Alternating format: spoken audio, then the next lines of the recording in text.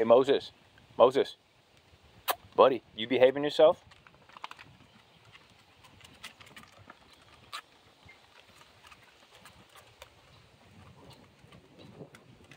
Alright, you guys behave.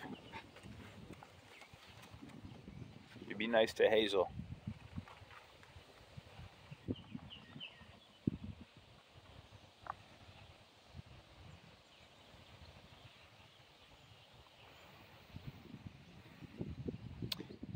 Well, good morning, guys. King Jesus bless you.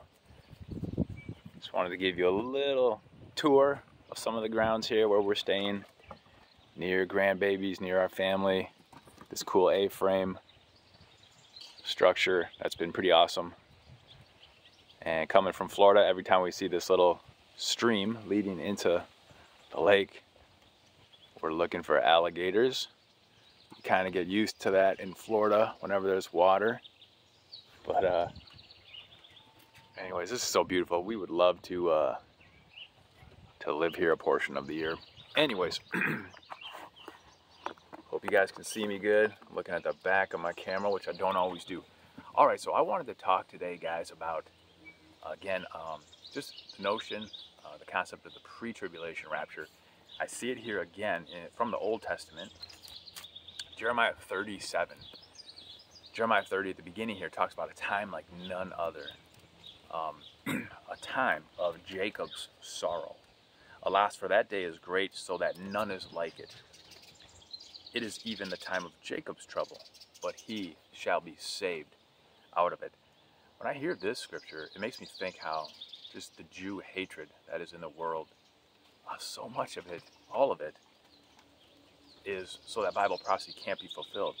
So that these demons would try to make the Lord God a liar by him prophesying the truth in his word. They're going to try to counter that so that it doesn't come to be. So if all Israel were to be destroyed, then this would not come true, where it says, alas, but a third of Israel, of Jews, will come through it. So what do we see? We see things like the Holocaust. We see things like the terrorists in the Middle East trying to just destroy Israel from the river to the sea. There's no two-state option. There's no peace. They're going to be not even peaceful, but they're going to be happy if all Jews are destroyed everywhere. So we see it right here. We know that the church does not replace Israel. Israel has its promises all throughout Scripture. The church has its promises as well. Wanted to point that out, and there are so many pre-tribulation rapture scriptures. I read more in Revelation today, talking about the 24 elders. I believe totally symbolic of the church. They have the white raiment, crowns. There's language, you shall rule and reign with Christ on his throne. That's not talking to anybody but the church. It's not talking to Israel. There's never promises to Israel that you're going to be ruling and reigning. They're God's people, but they still need to come through Christ Jesus to enter into that presence of the Lord. You know, also from End Time Headlines today, I saw a headline talking about 11 NFL teams are not going to be participating in what this month of June is all about. You guys know what I mean? The LG, etc., etc., etc., alphabet situation. And I see that, and I think when a few years ago, when a lot of NFL players were taking a knee during the anthem, all these foolish causes, it's great that these 11 teams aren't participating, but it also seems like a sign of the times in terms of that's like a third of the NFL teams. I think there's like 32, and man, you know, it should be flip-flopped. It should be all teams saying we're not bowing our knee to this agenda, to this socialist agenda, to this sexual perversion agenda. God bless America, man. God help America. With such sin, yeah, you know, America needs to repent. So, just wanted to point that out from what I noticed. Guys, what I want to close with and touch on is a very excellent message from the book of Matthew. 15, was it? 15 or 14? 15. And this is talking about how we can learn messages, or lessons rather, from this chapter on how to be more bold in these last days, even in the face of things that seem righteous and holy and religious and good, seemingly, we need discernment. The Word of God is like a scalpel. It's so precise. And we need that so we don't succumb to things that have an appearance of godliness but lack the power therein. And sorry guys, I'm looking around, just keeping an eye on these guys, especially with the baby Moses. You never know what they're going to get into. Okay. So Matthew 15, talking a lot about defilement comes from within. So it's not about these traditions where the scribes and Pharisees of Jesus' time were talking about such things as, hey, why don't your disciples wash their hands before they eat? And Jesus said, hey, why do ye also transgress the commandments of God by your tradition? So a lot of times tradition, man can create tradition, little habits, things, hey, my family's been doing for years, and their family. And that stuff can end up trumping or disrespecting God's word, his law. Jesus speaking, for God commanded, saying, honor thy father and mother, and he that curseth father or mother, let him die the death. But excuse me, but ye say, whosoever shall say to his father or his mother, it is a gift, by whatsoever thou mightst be profited by me, and honor not thy father or his mother, he shall be free. Thus have ye made the commandment of God of none effect by your tradition. I think of a former denomination system I came out of before I got saved, where there was so much tradition.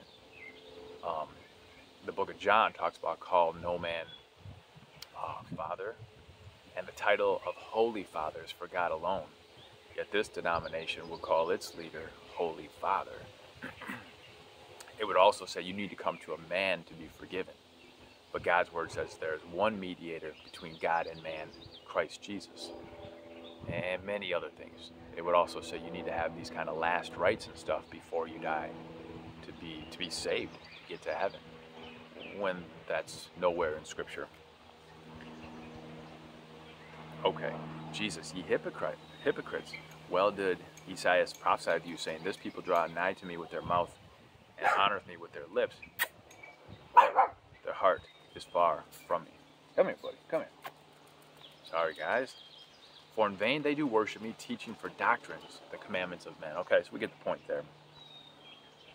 All right, so Jesus was being bold. He was speaking against the prevailing teachings of the time through Judaism, becoming corrupted by traditions of men, right? Because the Lord commanded the law, right, and it to be a certain way. But then there's mankind, who is leading such things, any worldview and practice.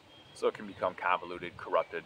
That's why it's all eyes on Jesus, not on your favorite pastor, preacher, church denomination, none of that. It's all chips on Jesus.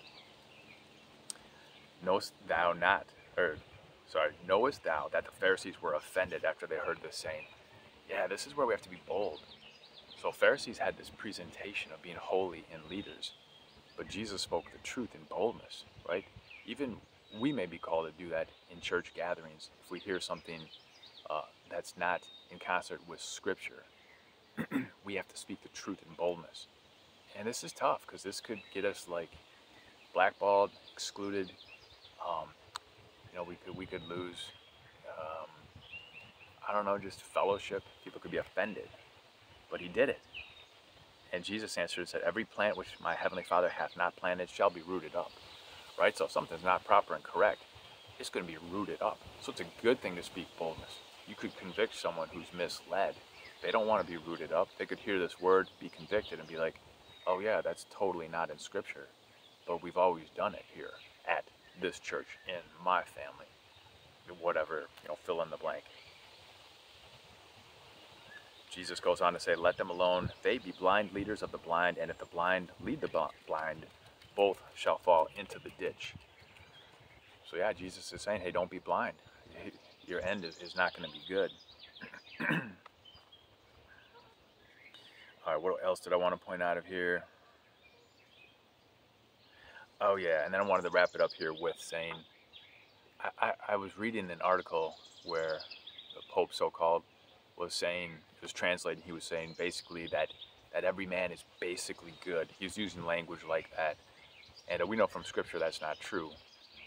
We know from the book of Psalms, surely in my mother's womb I was conceived in sin, and all have fallen short. Many other scriptures, but here we hear Jesus countering what this so-called Pope said. Jesus saying, but those things which proceed out of the mouth come from the heart, and they defile man. So not the food that goes in, the traditions and practices that the Pharisees were talking about. It's not that, because that comes in and then is excreted out of the body. That doesn't cause defilement, but what's in a heart, what's internal. For out of the heart proceed evil thoughts, murders, adulteries, fornications, thefts, false witnesses, blasphemies. These are the things which defile a man. But to eat with unwashed hands defiles not a man. So Jesus was bold, saying, your traditions of you must wash. Your disciples aren't washing before they eat. They're making a big deal out of it. Jesus is saying that doesn't defile a man, but what is within the heart, yeah, that causes sin. All these types of sin I just read. So when you have someone like a so-called leader, the Pope, saying, man is basically good, there couldn't be anything further from the truth. That's why Christ Jesus came. He came for these sinners. That's for all of us. You know what I mean? So, wanted to point out these things. We need to be bold, even in the face of those who might seem prominent or leaders, or even they might appear as brethren. But if we hear a voice different from the good shepherd, Christ Jesus, and there's traditions creeping up, and those are being made prominent and being pushed as important, and we do this, and etc., etc., the boldness, we can learn from Scripture how to be bold, even in the face of that, just like Jesus did. He didn't blink. He spoke such things that let everybody know, no, I don't think so. Jesus, you know, like, again, when he was saying, thus have you made the commandment of God of none effect by your tradition. You couldn't be much more clear there. He's saying that tradition is making God's commandment like void and null. And he was calling them out on that. And the disciples saying, hey, don't you know the Pharisees were offended? You know, Jesus didn't really address that directly. He was just saying, every plant which my heavenly Father has not planted will be rooted up. Let them alone. They be blind leaders. Okay, so, yeah, he's preaching the truth. And again, Jesus came for the sinners, and he was more gentle, and there was more things done with those who were humble. The woman caught in adultery, you know, people who were sick with illnesses, and, you know, they weren't prideful. They were, hey, help me. He helped them.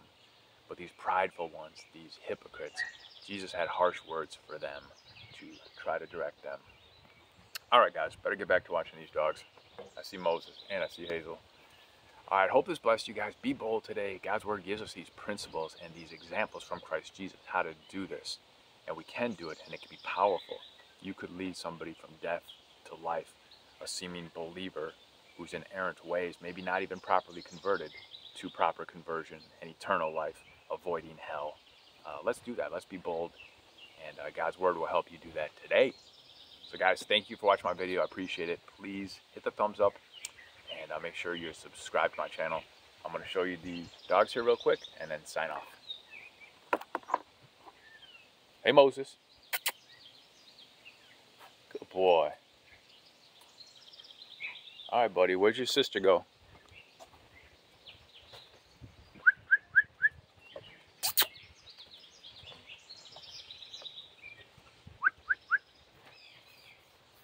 Good girl. All right, guys. You say goodbye to people. Hey, Moses. All right. Love you, family. Thanks for watching. I'll see you next time. God bless you.